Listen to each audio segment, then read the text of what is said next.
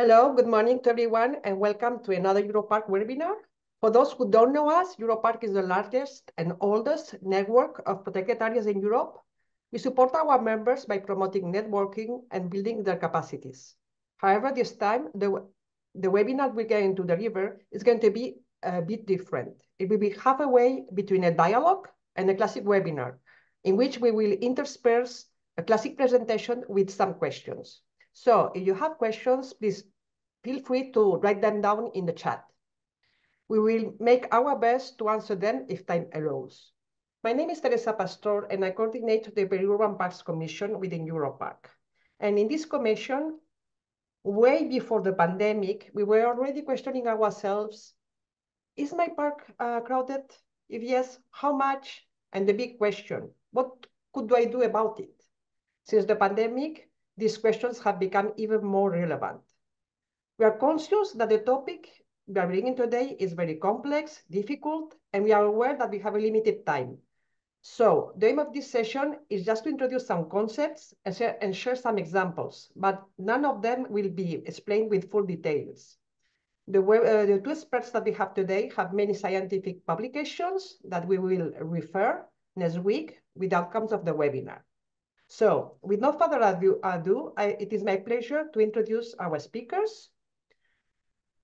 Ricardo Nogueira Mendes, he's a biologist with a post-graduation in nature tourism. He has advanced studies in geography and regional planning, and he has a PhD in sports science. Currently, he's a research at the University of Lisbon.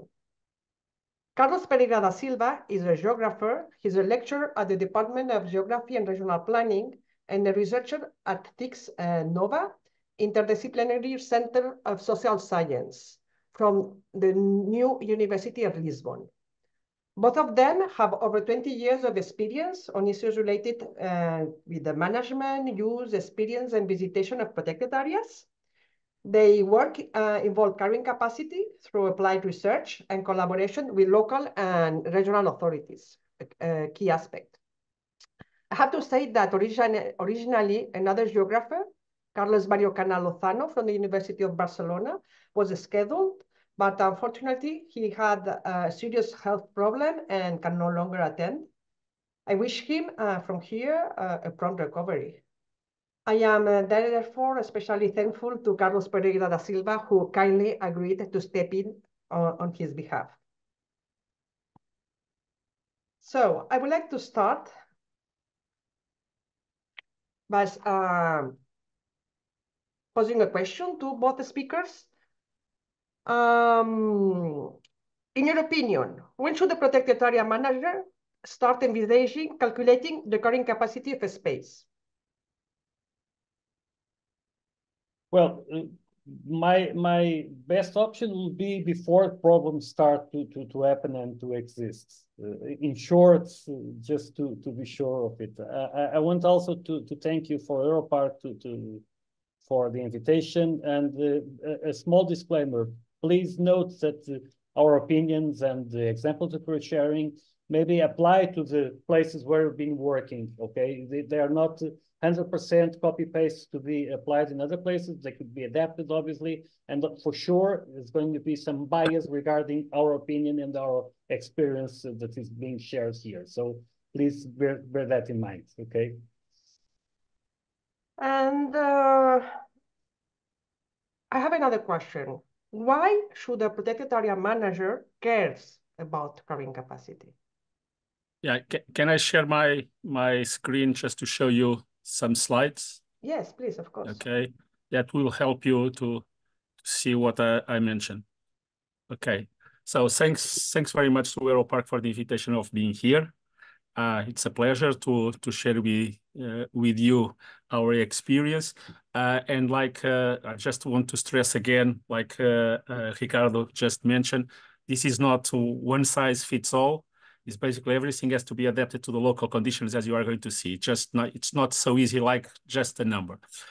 Just to put you in the context and give you some ideas about the theoretical studies that are behind reaching a number. This idea, like Ricardo has been saying, came, and Teresa already mentioned, with increasing numbers that we see. This is a reference of one of the studies that pointed like 8 billion people visiting the protected areas, and we know that this number is underrated for sure. And clearly with the pandemic, one thing that stressed quite well is we need to monitor these things a little bit better. And clearly this concern already started to rise in many places because there is the crowding, the problems with the impact, and clearly also the recreational experience that is declining. And certain areas you probably already know in many places of the world that we are trying to restrict the access, putting numbers. This is the example of Machu Picchu, but there is many places all around the world that they define a number, and they sell tickets or the access according to those numbers, and that is the problem. The number is basically the 1 million question is how many are too many. What is the maximum number of people that we should point it as the limit in the managing purposes? And this is the moment where the thing's starting to be a little bit complex. Probably most of you are familiar with this scheme from the Butler, where all touristic destinations should be in one point of this curve, and clearly a protected area will be the same. Not forgetting that what is the first idea of a protecting area, that is the protection of some ecological and environmental values. But this is showing during the time the number of visitors is increasing according to the popularity of the city, of the place. But like I mentioned, this is not just a question of a number. The evolution of that scheme to another one developed from James Ingham in 2007 is showing that is not only the people that is increasing during the time, but the type of tourists. And clearly we know that in certain places, in the first ones that are in the bottom of the curve are the ones that are more linked to nature values, more awareness of the environmental behaviors that are supposed to be the right. And when the place is going to massify, the people that are on the top are not so concerned about that. There are other topics that are more important to them, like prices and things like that. And that is one of the first thing that you have to take in mind. It's not just a question of how many, but who they are. So you have to have that in consideration. From the bottom, starting from the beginning, this carrying capacity is a concept that has started from grazing, basically to understand how many cattle heads could be in a grazing area without having a decline of the resource. That was the beginning of this concept. That after that has been adapted to the recreation area, and basically trying to combine three things: is a physical carrying capacity, basically the number that can be over there in a physical sense; environmental, the number after that there is a decline; and a social thing, that is a crowding, that the recreation experience starting to decline. So it's basically physical, biological, and social, and also economic to manage that area. So this is clearly a little bit more complex, like I mentioned, that not just mention how many are they. It's not clearly a magical number. When we start doing the studies, everyone is reaching for, give me a number, give me a number. No, it's not just a number. It's much more than that. You have to be very careful in the way that you address to this. And clearly, when this started, this started in the 60s, then in the 80s and the 90s, there is a lot, has been under a huge criticism. This is an example of those criticism, mainly because the way that this has been being applied, is like what we were mentioning, is a one size fits all, just giving a formula and apply to the place. And the criticism that has been done to this is just the lack of understanding of the concept and developing of the concept. I think that we've driven a lot from there. There is a huge amount of research that have been done after that, and we are much better nowadays since then. So what is the starting point when you want to start using the carrying capacity? The first thing is, what is the object when you are assessing the carrying capacity? The object for controlling visitants, protecting certain kind of areas, mixing both of them. And then you must have information and a reference starting point. So it's, the reference starting point is quite important, so you could understand what is the limit of the change that is acceptable before the decline. So it's basically to consider from the moment that you're starting to have a decline of the area. And that is the reason why Ricardo mentioned this is something that you have to start using and putting in place before reaching to that limit. So you know that you have to intervene when that limit has been overtaken.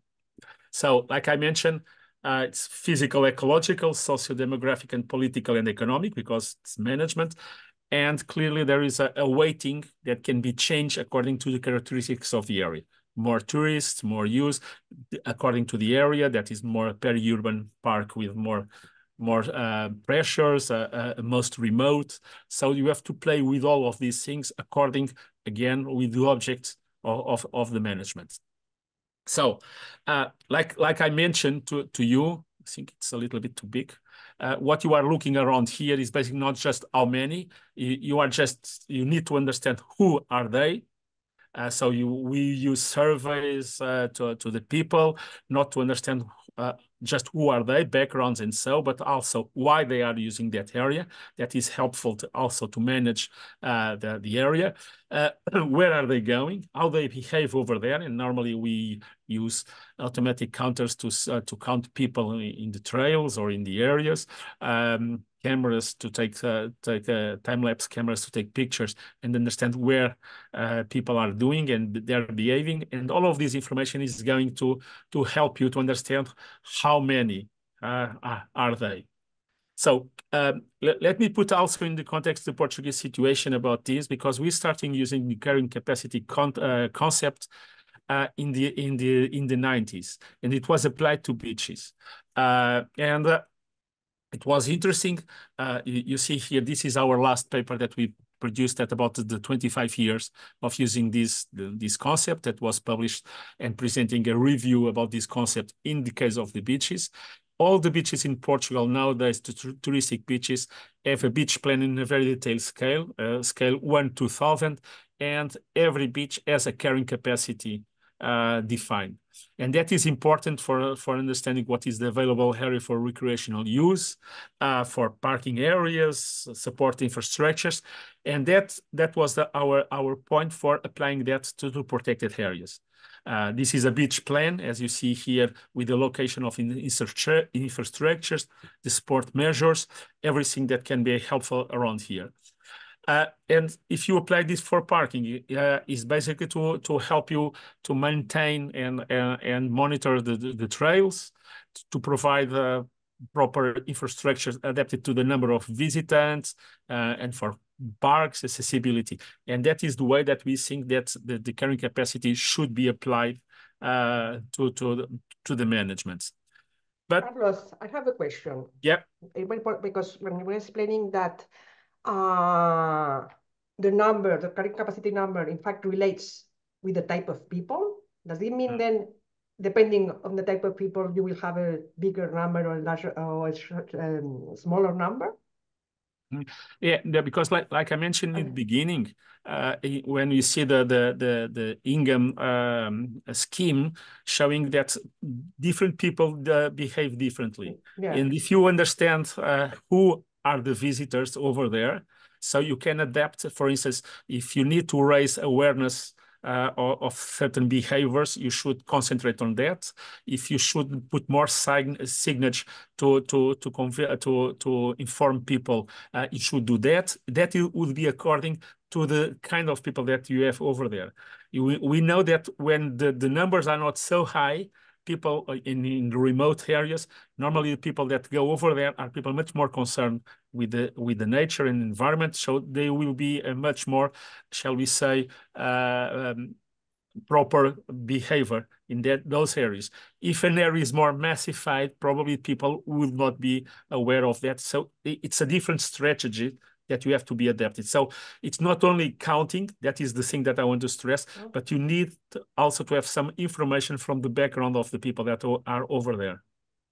Yes, someone in the chat is saying that in fact, it's depending where you come from, this perception, this social carrying capacity or psychological carrying capacity, the level of standing a crowd is different if you come from China or you come from we call from the social carrying capacity, basically. And it's interesting that is mentioned because, for instance, in certain of the studies that we mentioned before the shall we say the environmental carrying capacity being overcome, the social carrying capacity is normally the first one to be overcome. So when is the crowding, people don't feel comfortable, and normally, because this has to be managed also in certain areas as a tourist resource, people will run away from there if it's crowded. So that is another of the reasons why this information from the surveys is clearly important for managing the area.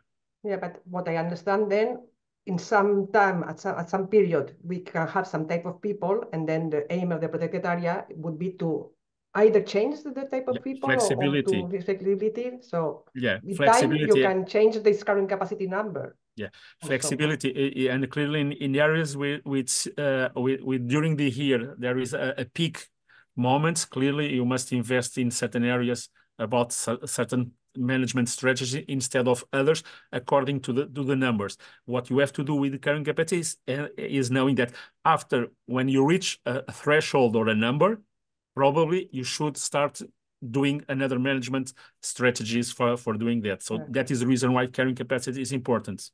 Yes, talking about this, what type of measures can be put in place once you have decided you haven't reached a current capacity? Perhaps Ricardo wanted to answer that, or I'll start to present on my side, but some of the measures, and these have been related and presented in various methods and frameworks. We're just pointing three of the most used and acceptable nowadays. Carlos, can I start to share on my side? Yeah. Okay, so I'm going to. Okay, and I'm going to share my screen in order to start from this moment on. Okay, so measures, as you were asking, Teresa, I would present these five as an example. Zoning, you have different types of use within protected areas regarding people access and things like that. So it could be a good way to do it. Obviously, it goes together with regulation, in sometimes restricting or even forbidding activities in some places. It is related with zoning. Another idea which happens a lot here with beach management, for example, they have sacrifice areas, places where you concentrate more people and other places where you try to disperse impacts. For example, we have some beaches that are urban beaches. Obviously, these will have much more use than the beaches that are far away from cities and less accessible, for example. Other ways that happens, as Carlos showed in the beginning in Machu Picchu, and we'll have another example with taxes, permits, so paying to access to visit the area. And obviously, always environment education and awareness is important in order to deal with carrying capacities, okay? I will pass to Carlos for him to present this example. I think it might be interesting for the audience. Yes, just 1 second, one question from the chat, and then please show this example. Brian Turner from the New Forest Association is asking that once there's the baseline visitor number, but beyond simply not making things worse, how our managing bodies are attempting a special strategy that erroneously suggests some portions of severely protected areas are more robust than others? Is there a way to correct this?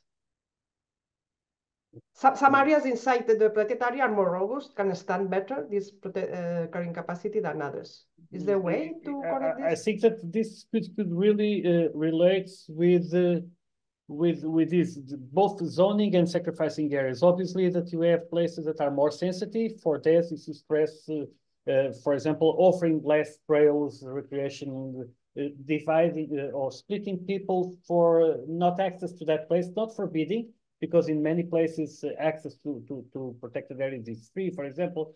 But if you have all the pointing signals going for the peak mountain, obviously everybody will follow that. And will lose other aspects that could be visited and that could accommodate visitors with more easy and satisfaction, which is also important in the middle of this.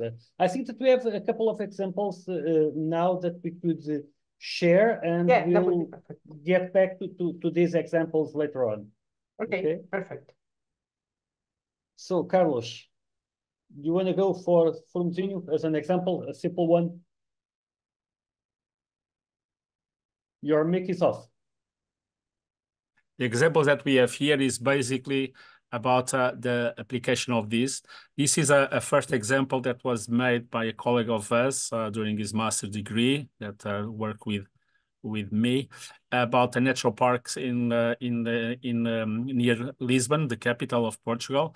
And there is a trail that was really used and has severe problems.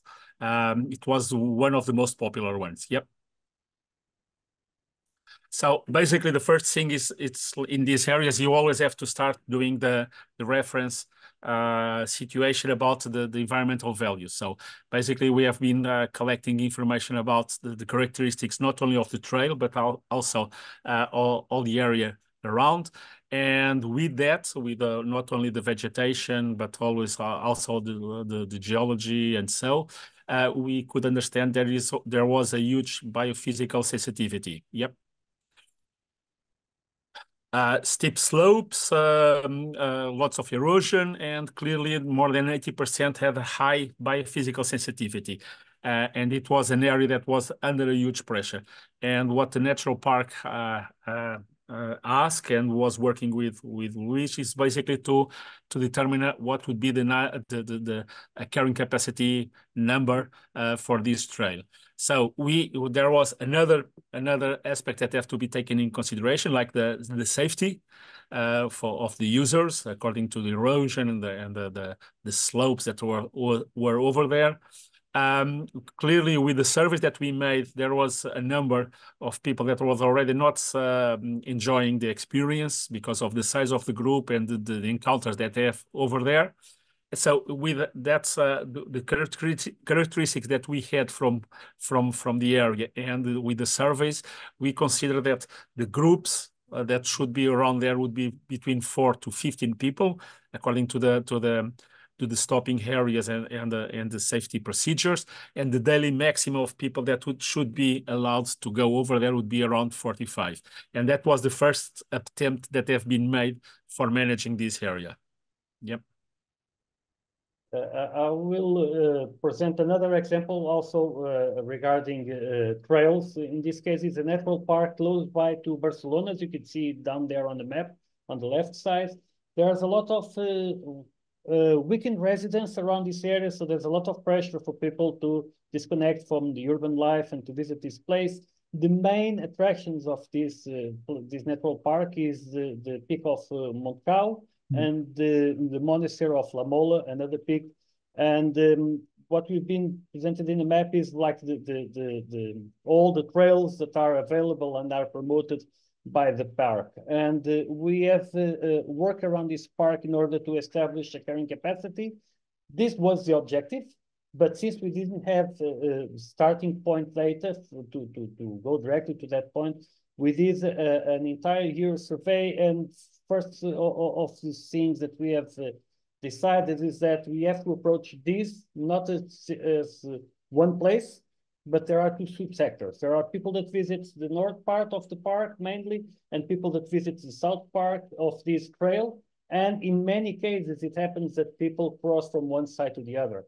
And as if you see here in this map, in this figure, there's a large number of stretches that are with common users. So people go to the same destination, but they could access from different places. And this raises a more complex analysis regarding how should the visitation in this particular area should be managed. So from our first year, looking around, doing samples, surveys, and things like that, we have about 13,000 sample points, asking people where are you coming from, what are you going, where are you living, for example. So a very short survey in order to understand who are the visitors and what they're looking for. And we reached that about 83% of the use was concentrated in one side of this trail, and other 17% on the northern side. And this was this distribution. This is in Spain, so you can see that the Eastern week is very important in terms of massification and crowd using, because everybody in Spain is on holidays during that time. And also in this case, because it's close to the city, October is also a very important moment, because during the summer, it's too hot and people go for holidays in other places. So we have nearly two moments that are stressed in terms of crowding, which is Eastern, that moves, it's not always the same week, and also the post-summer, when people get back to their normal activity. We have, in this part, we have been applying the Cifuentes method, and in this case in particular, and from previous experience, looking for what should be used as real carrying capacity reducing factors, we have been adding in each different part more data. So from the starting point of weather, environment, reliability, trail type, difficulty, social perception, we've been adding other aspects such as seasonality, infrastructures, compatibility of uses, sections that are common, which happens quite a lot, if people disperse themselves in other trails and things like that.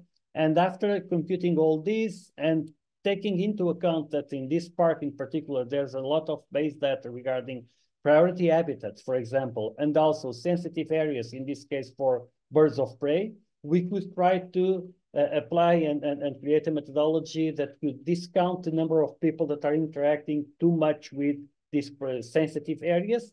And from just an example for La Mola's use, which is the southern side, we have about 100,000 people of excess visits regarding what is the proposed carrying capacity according to our method that has been discussed with park authorities, from the surveys, with some of the stakeholders and things like that.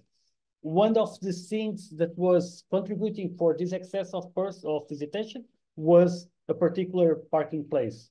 So one of the action that was taking into account immediately after that was that parking place was closed. We are not stopping people to access this recreational area and to visit and to hike around, but we are making it a little bit more difficult. So we are decreasing some of the use because of that. Another aspect that was very popular was that people go to La Mola because there was a restaurant in the monastery, and there were some issues regarding ecology aspects and garbage and maintenance of the place, energy, all that, and this is being changed. So people could visit the place, but now they are not being attracted by this particular destination that needs to be requalified in order to work properly. Okay, another example, and I will pass this to Carlos. Yes, but let me interrupt you here, Ricardo, because we have some interesting questions in the chat. I just also wanted to say, with this example that you have just shown us, that this is the typical behavior of peri-urban parks, that we get a lot of visitors either in autumn or even in winter, because people are close to cities in the weekends where they go, and the low numbers in summer.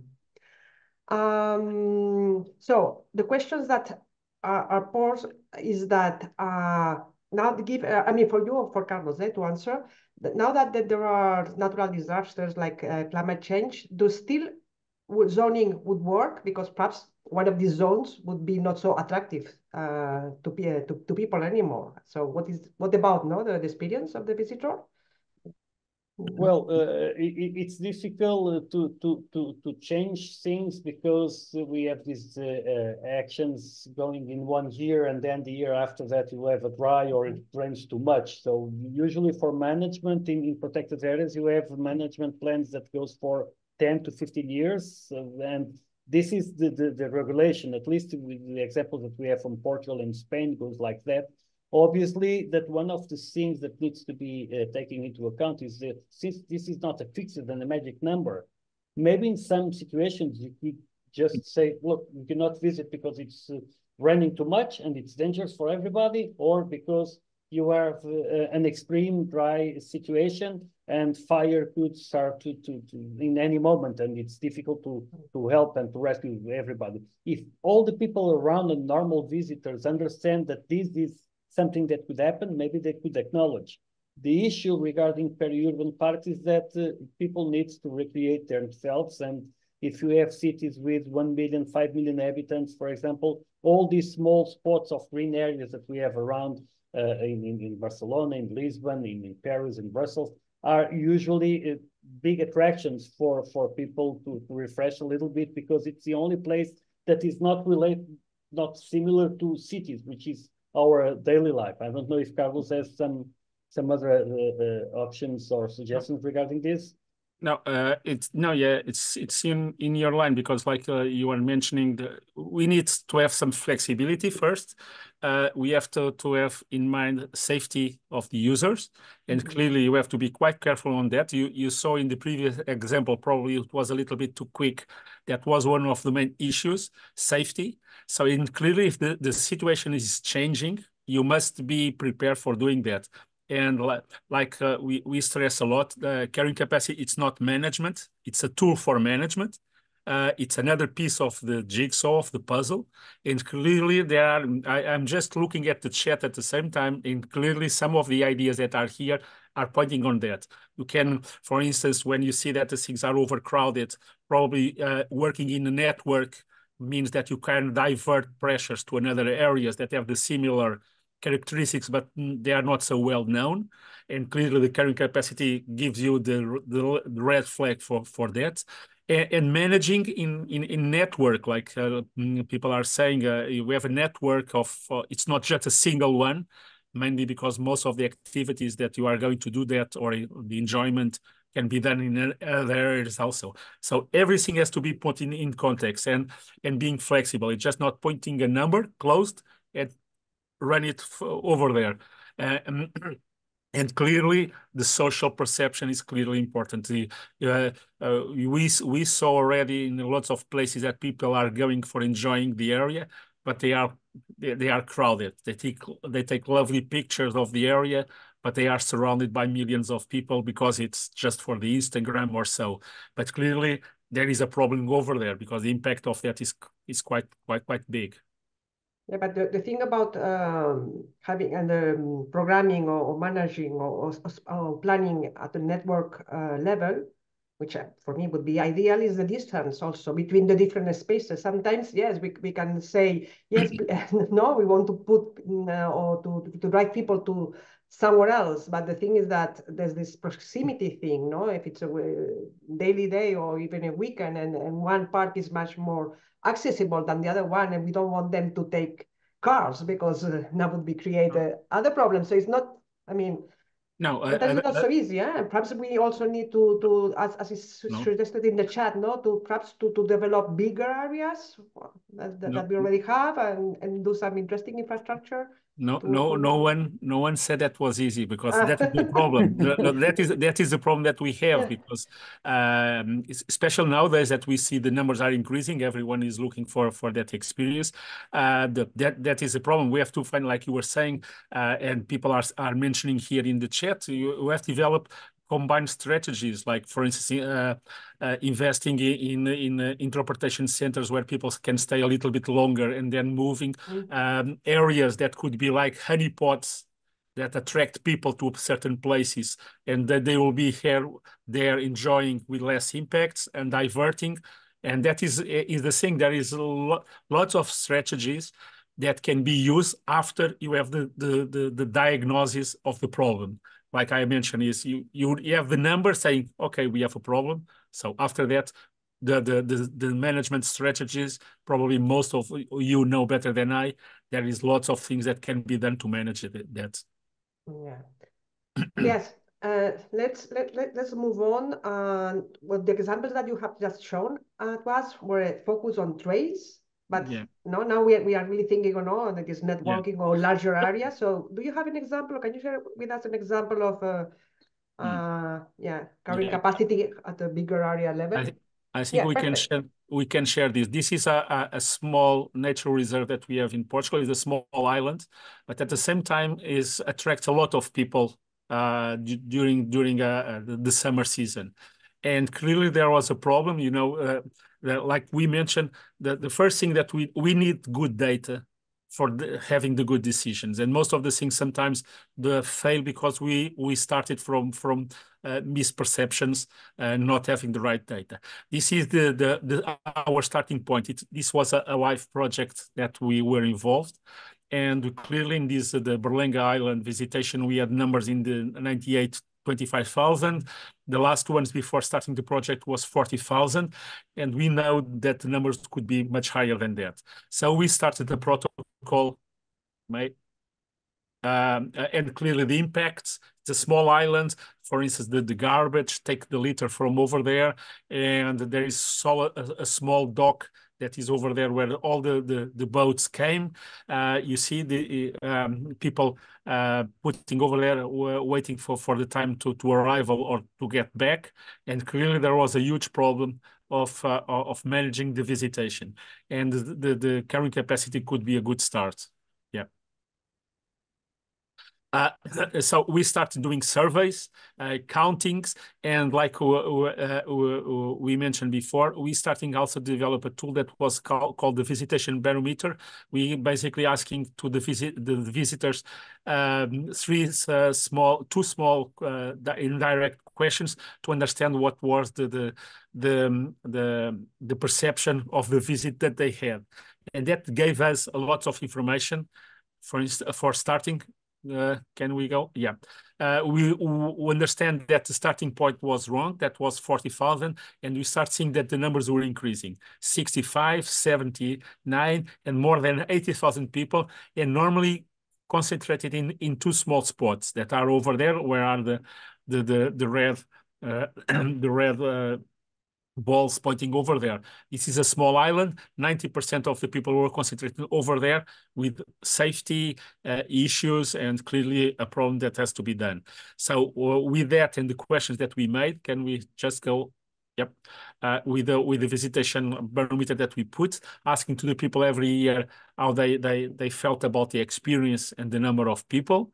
And we understood according to the measures that have been implemented, what was the general satisfaction of the visitants. And that helped a lot the managers to understand if what they were doing right was what they were doing was working or not, and how the things could be changed. The first one was about the crowding, and clearly we could see that the numbers were going to the red, meaning that in the 2021, too many people was clearly the problem, but also at the same time the satisfaction of the visit was okay. So meaning that too many people, but satisfaction was okay. It was a little bit a paradox, but help us to put some measures on place. The other one was about several aspects of the area. How they have changed. And here, clearly, the measures that have been adopted increased a lot the satisfaction of the people about the cleaning, about the environment, the quality, the infrastructures, and so on. Clearly, the management improved a lot the conditions over there. As the main result of this project was, there was a carrying capacity that was defined, 550 visitors per day, at the same time at the island. That helped a lot to reduce some of the impact. The tourist operators that were bringing people and taking people from there were reduced to improve the quality. And there was a portal and of visitors that was implemented with a fee being charged. And with the revenue being invested in the reserve. As you clearly see here, the carrying capacity was a starting point, to implement another measures that could help to improve the quality of the visit, but at the same time not to forget that that was a natural reserve that should be taken in consideration. Let me just say one thing, and linking with one of the things that I saw here in the chat. When we normally do the surveys, especially in areas like these ones, we do the surveys to the tourists and work with the stakeholders, the local stakeholders. So because like they are mentioned here, the crowding effect, it's not only for the visitors, but the local populations also. So that has to be taken in consideration. Yeah, I have one question. Why would people just concentrate in the 85% in only one area? Is this just the type of tourists, only beach people that go to such a beautiful place? That is a natural reserve. We are a very restricted access, basically saying that there are 2 trails where people can go. Okay. And where the people are concentrated is basically where is the small area that we call the bathing area, a small beach, and where all the infrastructures are. The restrooms, the restaurants, the bars, and the place where people start and leave. So that is the reason why people normally are concentrated over there. And again, that is a safety problem. Yeah, but no, the way I see it, we want to promote people to stay in these honey pot areas or whatever. But then at the same time, if there's too much concentration, then we are not happy either. Yeah. And we attract this kind of people that stand massification, not these other kind of people that are more sensitive to nature and that will do the training. In the case of Berlengas, this is like a very nice example because it's small. The access it's just done by boat, so it's easy to ask people, to count people. For example, the numbers that we have achieved here, we've been counting on the dock, waiting for the boats and counting people out of it. Because if we ask for the tour operators how many tickets that you sell, they won't sell us because they might see that we're trying to tax them more because they have higher economical activity and what's happening. So in order to do this, we usually sit and count, and that's at the same time we're showing our face to the people so that at the end when we present results and we discuss results and strategies, people at least acknowledge that the work is being done and it is done with neutrality regarding what's the aspects that are related here. Regarding Berlenga, one of the issues that concentrates so many people is that besides the 2 trails, it's very windy and it's not really one of those places very pleasant. If it is a hot day, there is no shadows at the island because it's just a rock mainly. So that's why people concentrate themselves so much in that area, okay, in this particular place. But is it not true? And there was a question about this, that sometimes protected areas like the protected area or even the tourist board of that area make publicity or marketing towards a kind of visitor, more sportive people or more whatever people, instead of more naturalist people? It happens a lot in the way that these destinations are advertised and how they communicate. For example, if you go for any of the websites that of the tour operators that take people to the island, and this is nature tourism because you're visiting a natural reserve, okay? So it is being included as a nature tourism offer. People need to be educated and to understand how it works, all the ecological aspects of the reserve.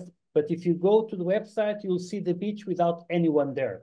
And the beach usually, there is this thing of the high and low tide that could reach almost 4 meters in change in terms of quota, okay? And at the low tide, you could have something like 330 users at the beach. So it's like a small colony of penguins. It's not really a beach as we have in the mainland in Portugal or as you have in Spain or something like that. So usually people are going for something that it doesn't exist because it's being badly communicated. And it's one of the important things of raising awareness, for example, not just for visitors, but also for tour operators. People need to know in advance because they're going to be there for 4 hours or 5 hours that where they're going to visit. In some cases, people reach the island and ask where is the auto dealer to take money. That doesn't exist. or if they can rent a car to visit the island, for example, which is almost exotic. There is no cars in the island. So and people are going there with thinking that they are going to visit an island like any other, and you may have facilities and supports and things like that. So it's one of the reasons why in some cases we have some crowding aspects. It's important also to stress that some of these results were coming out from the COVID period, where you have the crowding perception changing because of other issues, not just the amount of people, but also I don't want to get the disease from that guy. So I feeling more crowded, even if there is no problem in these particular places. I didn't remember any COVID infection massively spread in the island, but it's also important to take that in mind. I have two questions, either for you or for Carlos.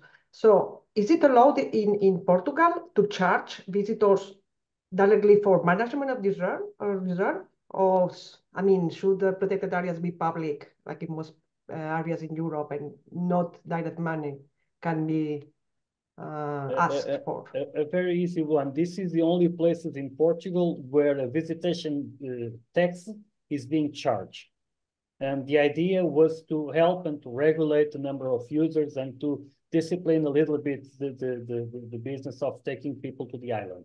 All the rest of the protected areas in Portugal, they are open. Most of them are private owned by other people, not by the state itself. So they're open. And it's an issue that is important. We're not just talking about European cases, but also in Africans like that. It's really important. Let me just to stress one thing that has been pointed here in the chat. Actually, two things. First of all, we deal with the local populations as stakeholders. We do workshops with them, and they are the first ones with whom we share the measures and the numbers that we have. For instance, when we are sharing pointing the numbers of visitants to the Berlenga, it was with the tourist operators that we share first the numbers to see if they were according. That is important. And there is another one that is clearly important here in the chat about the application of the fee. There is different classifications. For the locals, there was no fee that was being charged to them. So that helped a lot to also the welcoming of this situation. Okay. Yeah. So my other question, but you have answered a little bit, is about how the relationship with the tourism.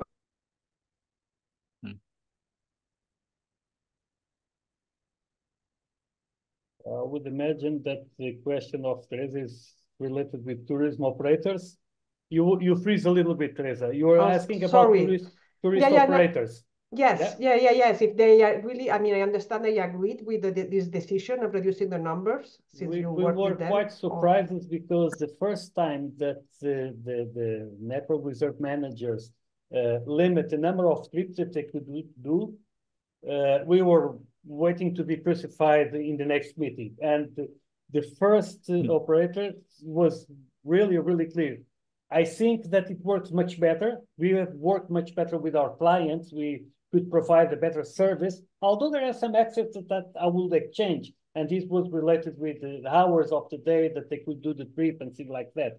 One of the things that happens during these 10 years that we've been working in Berlenga is that usually people will be delivered to the island in the morning.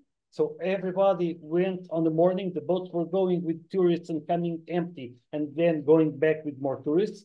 And we reached numbers of 1,300 people being delivered to the island at the same time. So during that lunchtime, it was impossible to be on the island, okay? After all these measures have been applied, one of the things that happened is that people do a visitation in the morning and another visitation in the afternoon. Because actually 4 hours is more than enough for most of the visitors that want to be acquainted with the place and to visit for the first time. Okay, and this has increased the numbers of clients for tourist operators. We have a lot of days with more than 1,000 landings on the island, but in 2 different moments. While before it used to be all going in the same time and all coming back at the same time, which was much more tricky. So surprisingly, and this is a good lesson that we've learned for other projects, is showing how we work, giving the face and talking with the tourist operators and stakeholders in direct and not by reports only. It's very, very good and very important. Okay, yeah, my last question is that, of course, we are talking about in Iceland, so somehow it's easy to control this when you reach this carrying capacity number, 550 visitors, but then how will you do it in another place, in a forest, in a hill? What strategies can you use when you are feeling that you are reaching this number? Or before reaching?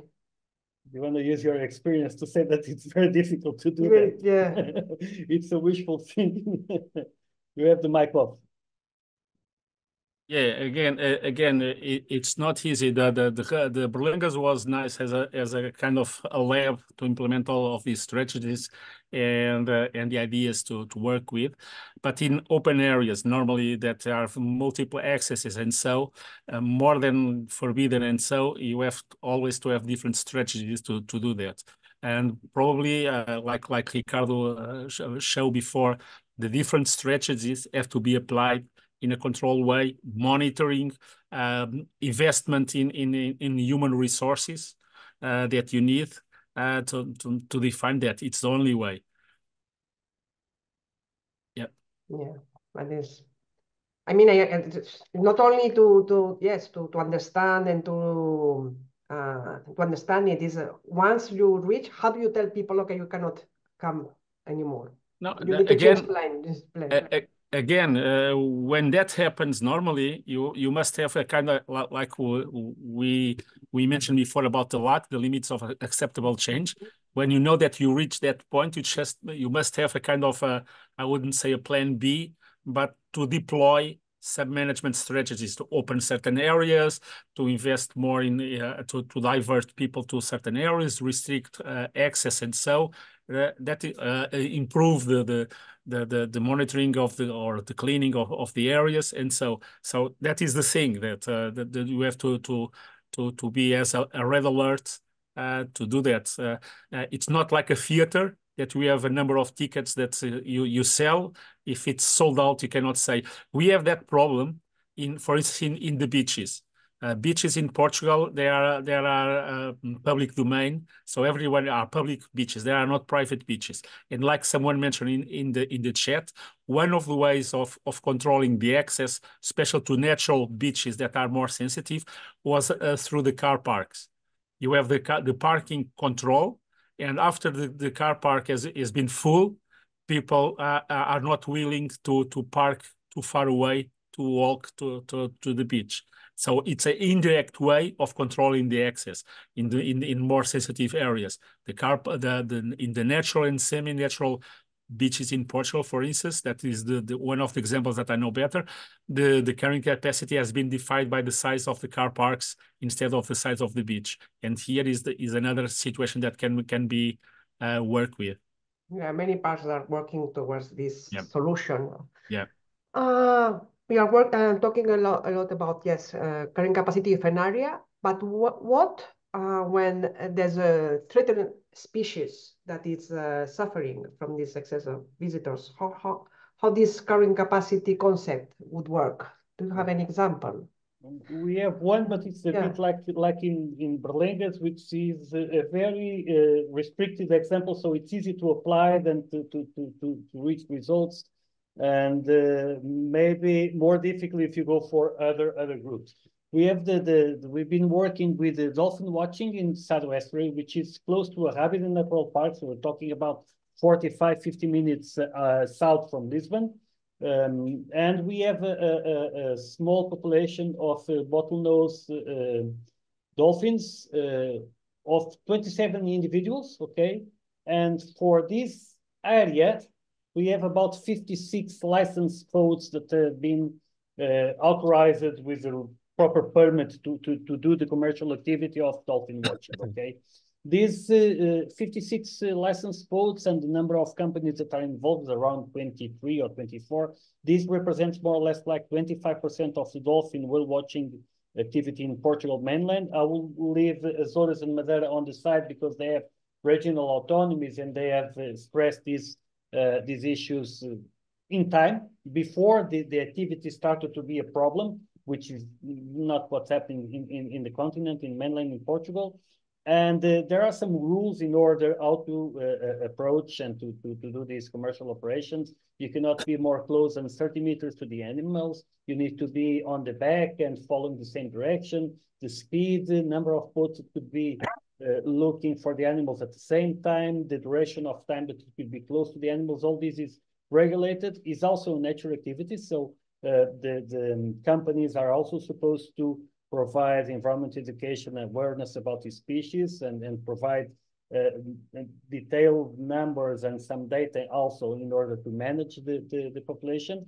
And starting from this, what we have decided was, let's go to the sea, let's go and do trips in the sea, not as if we were being an extra boat going for dolphin watching, but observing what is the activity. So in each sea trip, every 20 to 15 minutes, we'll have a sample point, and we start to triangulate our position related to the position of the other boats around the dolphins if possible, so that we could map the activity and also to measure the intensity of the activity that spread in the area, because in these cases, it's even worse than in an island, because the animals could go very, very far away from the places where people have access to the boat. So we have some results to share here. We did nearly 100 sea trips, 342 hours and over 4,000 kilometers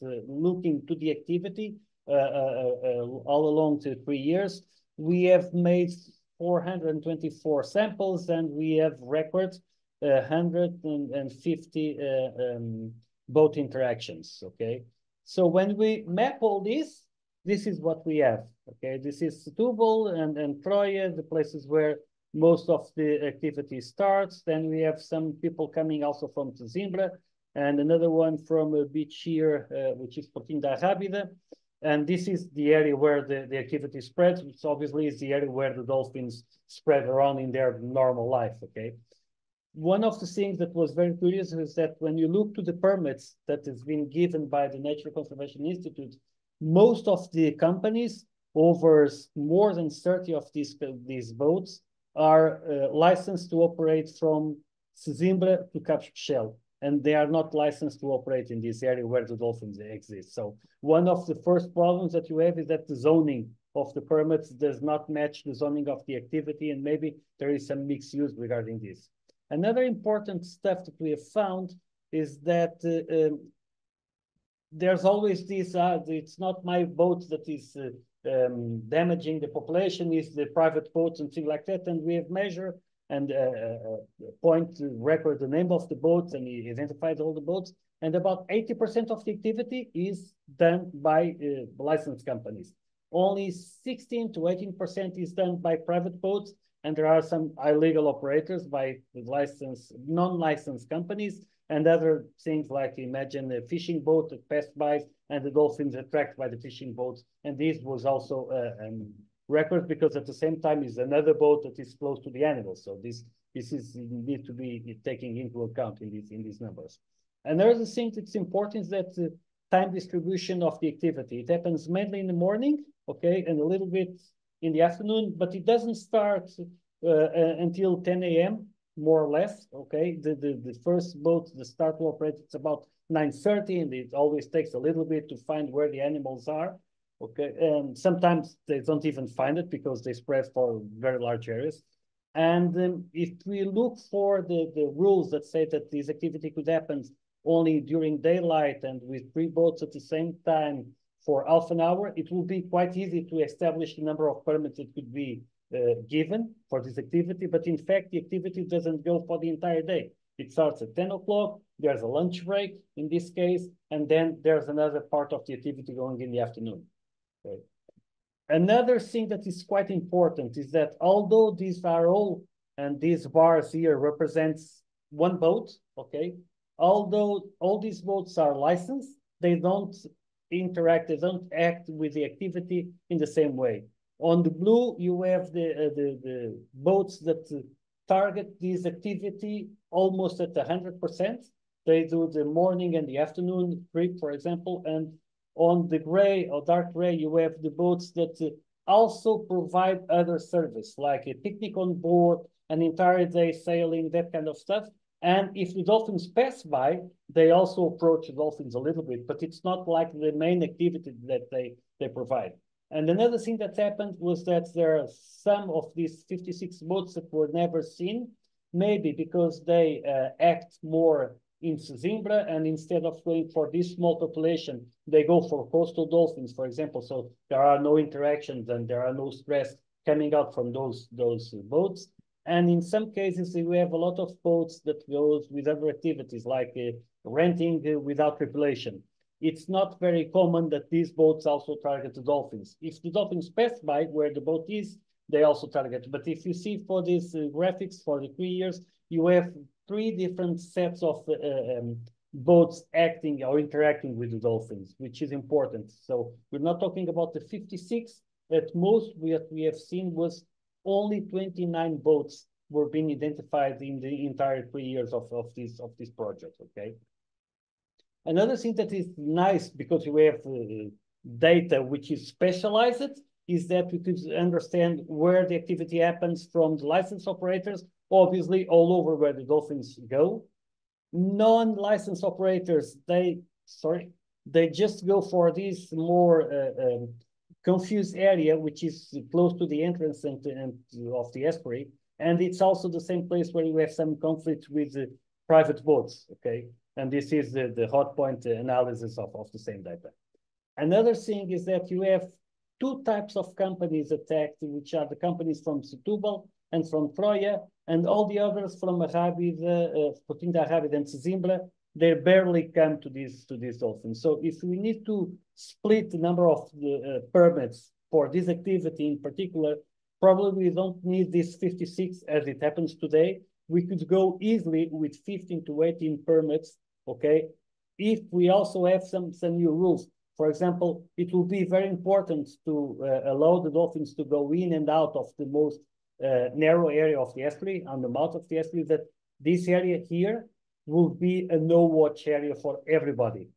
For the boat operators, you just have to wait for 5 to 10 minutes until they reach a place where they could start to interact with the dolphins again. And for the private owner, it will be very easy to understand also that no one could do the activity. Because if you have one boat that can do it and other that can't, it's very difficult even for the application of regulations and the fiscalization that could happen either by the rangers or the maritime policy, for example. So it's very important that we spread this.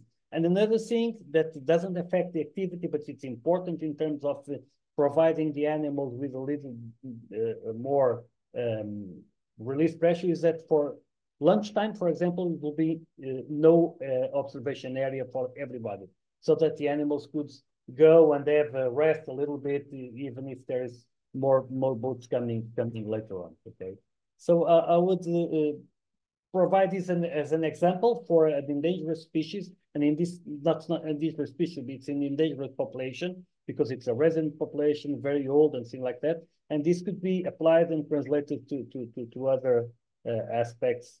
I think that we could more or less like go, and I will pass to Carlos to explain a little bit what. Could you just, before going to this final slide, explain what kind of impact are these visitors doing on this dolphin population? Why? It's a tricky one, because it's easy to ask people and to have their response. So we could do surveys and how do you feel about crowding? And people say, well, it's okay like that, or it's too much people. But with dolphins, it's very difficult to ask them. So we need to go for other aspects. For example, like in many cases, breeding success and things like that, which are normally data that requires other fields and data that usually takes much more time to understand. This resident population is being monitored really close since the beginning of the 80s, since they started to do photo identifications for each individual. Okay, so they know which is the mom of each one and which was the grandmother and all that. With parents is more difficult in these groups, but There's a lot of ecological and biological surveys being done before, and the idea that the Natural Reserve is trying to apply and the Nature Conservation Institute is to provide the animals with the most quality time that they could. So without asking, an important stuff could be as the change regarding the number of individuals, which is the maximum, the minimum level of individuals, or the minimum number of individuals that will be allowed in order to stop with the activity, for example. Because even for the boat owners, if they don't have dolphins, they cannot perform the business. So it's important, for example, to reach that thing. One of the, in terms of whale watching, one of the aspects that is usually compared between exploited commercial populations or animals, and the other ones is the quality of time that mothers have with offsprings, with, for example, with young dolphins and young whales. If they feed themselves properly, and comparing the time that they have that they have to feed themselves without being disturbed, it's very important. And it's known that where you have these commercial activities, the time that mothers and the offsprings are passing together is much low than what happens in natural and salvage population or more faraway populations. So it's tricky. There's a lot of things that need to be taken into account. And I would say that it might be better to act more strictly than to lose the resource for the activity, for the companies, and to lose the active for the conservation.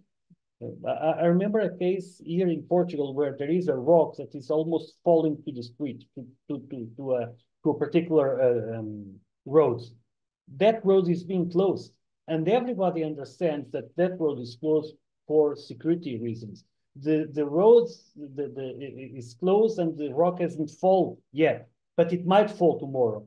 So everybody understands, even if to go, you need to go around, for example, to go to the same beaches, but everybody understands this. I think that with some more awareness and talking and discussing it with the proper stakeholders and with the public, this could be also achieved so that people understand, I buy my ticket to go for dolphin watching, but there's a problem, so I'm not going to stress the animals anymore because, I don't know, one of the juveniles has died or is in bad shape or something like that. It might be wishful thinking, but I think that we could try to reach that direction. Yes, precautionary principle. And I don't know if you share my opinion in that sometimes we need to make assumptions, even if we don't have all the data as managers. We need to prevent this kind of thing. So it's yeah. Yeah, can I just stress a few things that that coming over here. First of all, is like we mentioned before, it's not a question of just a number. Huh? It's more than a number, as you see here. That is the reason why we say that 1,000 visitants in one area can be completely different from 5,000 in another area. You have to be that really in consideration. And one of the questions that I saw here in the chat that I think it's quite interesting is about how people react to this. We have to invest a lot, not only what we are doing, but why we are doing.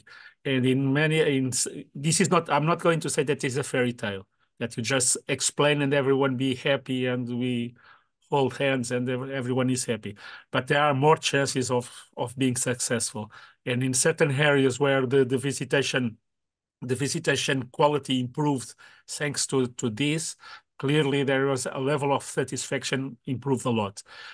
If you go straight to the making a tax or paying, clearly people are not so happy with that. But again, it sometimes is one of the options that you have over here. This is some of the key aspects that we have here that we already mentioned with the complexity, the zoning, clearly, like I've been mentioning over here. But from all of this, again, I want to stress the last one, good data. You must monitor, and not after determining the value, you should stop from there. You have to keep monitoring. We are doing that in Berlengas, And that is really crucial for the success, having good data for developing. Yep. Yes, what recommendation would you give to a protected area manager that is envisaging or would like to do this carrying capacity in his or her protected area? Do you have any recommendation? How to start? How do I take the good data? How do I start the process? Maybe this could be like the final remarks, but yes. First one, you need to know what you're dealing with. So the starting point is a starting point. Without knowing, you could manage, you could forbid an activity or allow an activity without having data, but you're going to have a problem either with the stakeholders or with the resource or with the conservation values that are set in that place. Then I think that monitoring is key. You need to keep doing this. Obviously, that it costs a lot of money to characterize because you need huge teams. Some of the results that we've been doing there in Catalonia is being done with 25 persons at the same time doing questionnaires and asking people where you're coming from, spread around all the different influence in Colsorola, for example, which is very expensive. But then you should go for shorter surveys and shorter methods that could help to monitor. And what we have tested in Berlingas was very nice. We started with 1,500 questionnaires for the result, for the overall look on what's happening. And now we could have this visitation barometer working easily with 150 questionnaires, which is much less and much easier to accommodate even voluntary work and things like that regarding this. Then I think that it's very, very, very important that you have your management goals regarding what you're dealing with. If you just say, I want to deal with carrying capacity, but you don't have a proper object or a very defined object, it's going to be one thing in 1 year, and the year that after that is going to be a different one because you haven't realized what you're dealing with. In Berlengas, it's a very nice example because most of the conservation issues that are needed to be taken into account happened before the visitation starts, which is the breeding of the marine seabirds that live around there, for example. So when you have visitation, most of the chicks are already grown and already starting to fly, so there is no big problem. But in other places, this could be very, very important, okay? Then you need to involve everybody, and it's interactive. People need to understand that even when we start with all the good ideas and with our strategy and plan, okay, it might change it. And it might change this due to the opinion of others that are involved with this, or because the data that we have from the beginning was not good enough in order to understand what was passing in that moment. And it's really never a magic number because there are so many different things that we could change behaviors, expectations, satisfaction. I behave myself differently if I go to a shopping center and it's crowded, even if I need to go to that place, okay? So this might happen also in a lot of things. So the same person could go as a recreational mountain biker in 1 day, and the day after that is a father with a young child, and then the speed that the bike that was being ridden the day before starts to be a problem. But when I was riding without my kids in front of the bicycle, it was not a problem at all. Okay, so there's a lot of things that need to be taken into account, and I would put these final remarks as a really, really starting point to deal with carrying capacity in whatever place needs to be taken into account. Thank you very much for these final remarks. I don't know, Carlos, if you want to add any. No, just to saying that we don't live in the ideal world. So this means that probably you need the characterization, the good data, and so and so and so. But if you don't have all of that, you cannot expect for having all the perfect setting to start doing the things. You have to work with the things as you have, as you can, and having a kind of precautionary approach, like you mentioned before, in case of not having the the best data as possible. And clearly, just answering in a more straight way to your last question, if you were a park manager and if how to start with, I think is first you must to know how many are going over there and if that is a problem. I think that is the first thing that we have to know. And after that, you start doing the strategy according to your management goals and so. But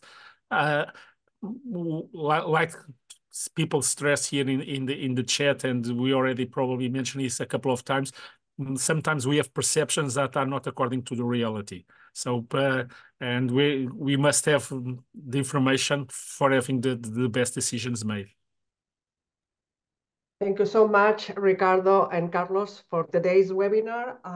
We know, everyone knows in the protected area management that is a very complex topic that is also difficult decisions to make, to decide to put like somehow limits. Numbers. I mean, of course, to do all the studies to understand our reality, to have clear objectives, to perhaps to work in a network so that we decide as a whatever, province or municipalities where to conduct the people, what type of people to attract, more naturalists, or I mean, everyone has a right to go to nature. So all these reflections that need to be done and take management objectives so that after we can make these calculations and make these recommendations. From EUROPARC Federation, we want to work on this topic, very complex topic. We are collecting case studies on that, so we will invite everyone in today's webinar, if you have experience to share, to go to our website and submit a case study. Please, before leaving today's session, if you could answer a survey, satisfactory survey about this webinar. My colleagues are going to put the link. And that's it for today. Really, thank you very much for your participation. This webinar has been a bit different. We wanted to have it more freshly, more lively. Of course, it could have been seen a bit disorganized, and then there's a lot of questions that were not answered. But this is all related to the type of topic, which is very hot, and there's different views on it, as I saw in the chat, but I didn't manage to follow all of it. And this leaves that we will still work on that, and probably we will do another webinar following this one later this year or the next year, because we realize that it's a very, very attractive topic. Thank you very much, and have a nice weekend, everyone. Bye. Bye. Cheers. Thank you. Thank you.